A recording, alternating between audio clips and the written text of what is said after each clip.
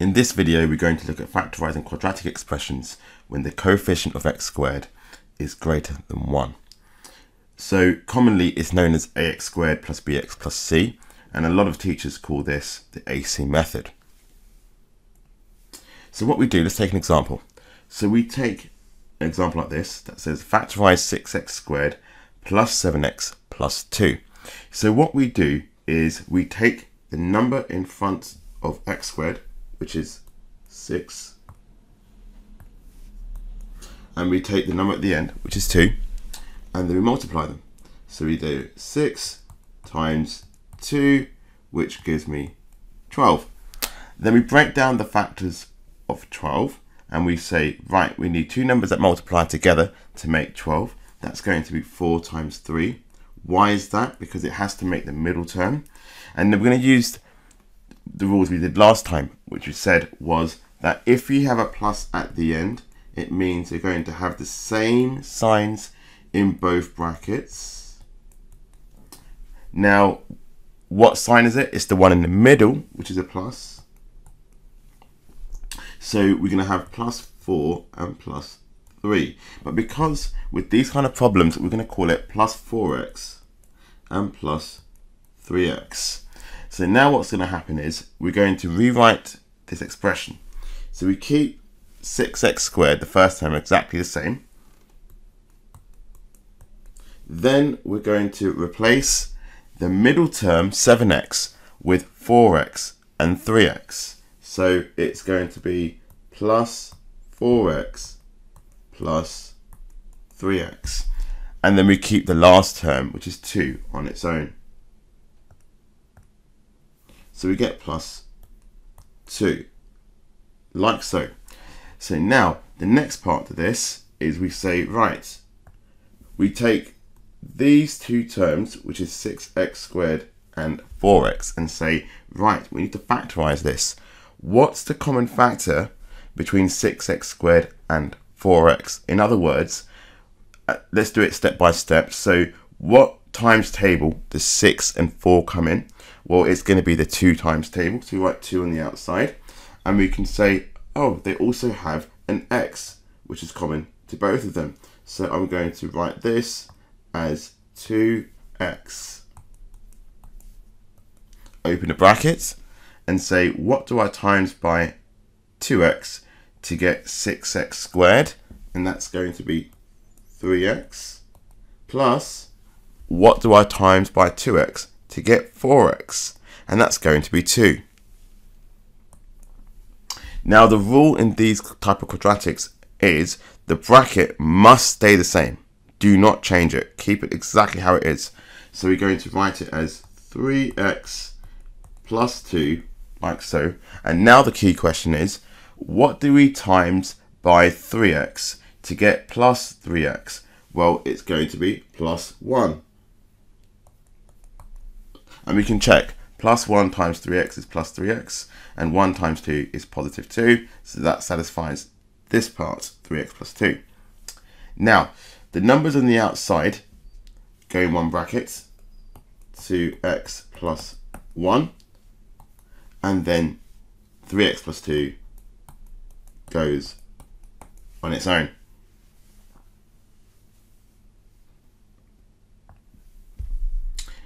Pause the video, try this question, and then you can watch my work solution. So, welcome back. We're going to go through this question. So we're going to do 15 times 6, which is 90. Break down the factors of 90, which is 10 times 9. And we know, so it's going to be 10x and 9x, and that makes 19x in the middle. We said that the plus at the end means you got the same signs in both brackets, and it's a plus here. So it's going to be plus 10x plus 9x. So remember the technique we do here. You write 6x squared, replace the middle term with plus 10x plus 9x, and then we write 15, number at the end. Take these two terms, we factorize it, we say what times table does 6 and 10 come in? well, that's going to be 2. I've also got an x that's common, so I can get 3x plus 5, because 3x times 2x will give me 6x squared, and 2x times 5 will give me 10x. Then I'm going to rewrite that bracket again, and then I do plus 3 here, because 3 times 3x is 9x, and 3 times 5 is 15. So the numbers on the outside go into one bracket, and then 3x plus 5 goes in a bracket on its own. The next type. So with this, we're going to say, right, I've got a plus at the end, so it's the same signs in both brackets, but this time we've got a minus. So we know that it's going to be a minus in both brackets. So we do 9 times 4. Now 9 times 4 is 36. Break this down, and we're trying to get 12.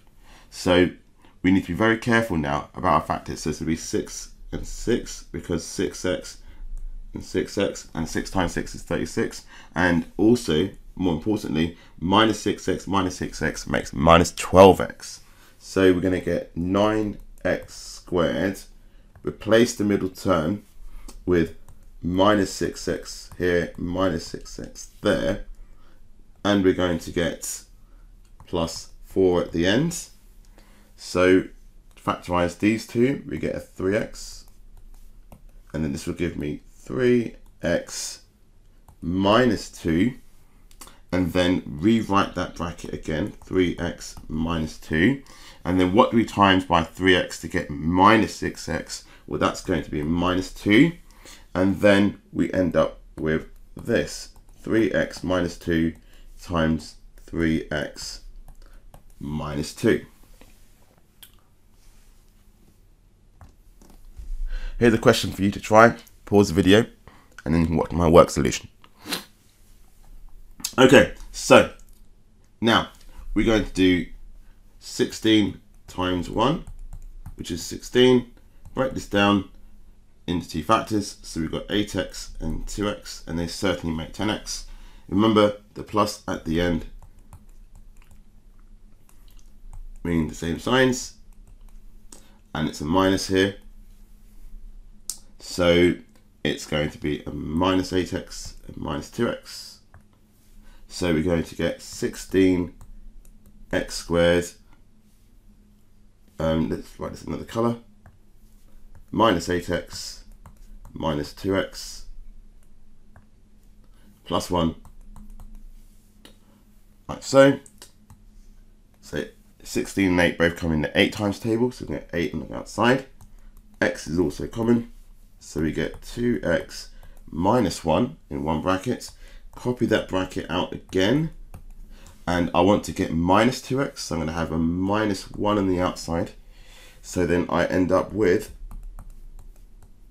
8x minus 1 times 2x minus 1, like so.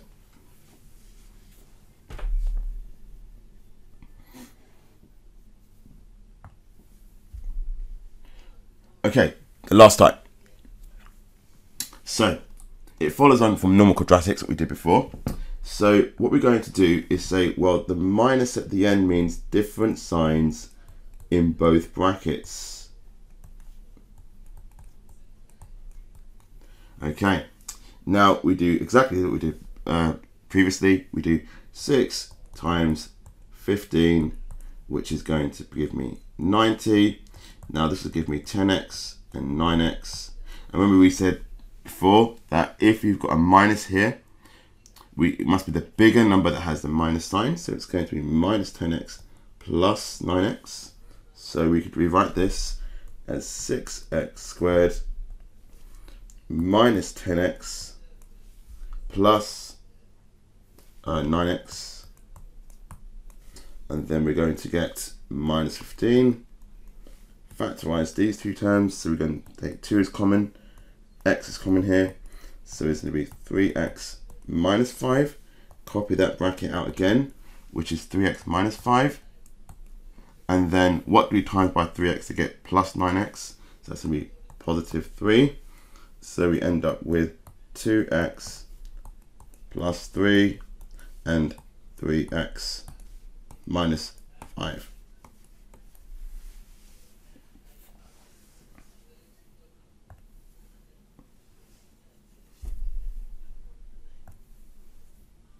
Okay, here's a question for you to try. Pause the video and I'll go through my work solution.